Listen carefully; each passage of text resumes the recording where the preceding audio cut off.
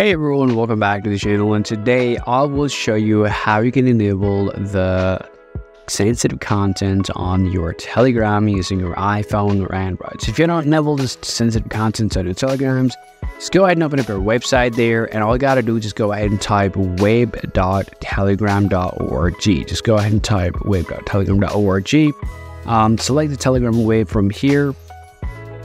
And quickly after that, this might ask you to enter your phone number. Just go ahead and do this. So let me just go ahead and select my country, and let me put my phone number here. Tap next. Then you just got to enter the code for here. And once you come over here, then all you got to do is just go ahead and tap this three dot here, right there. And you just got to tap settings. And once you come over here, all you gotta do is just come over here and tap privacy and security there.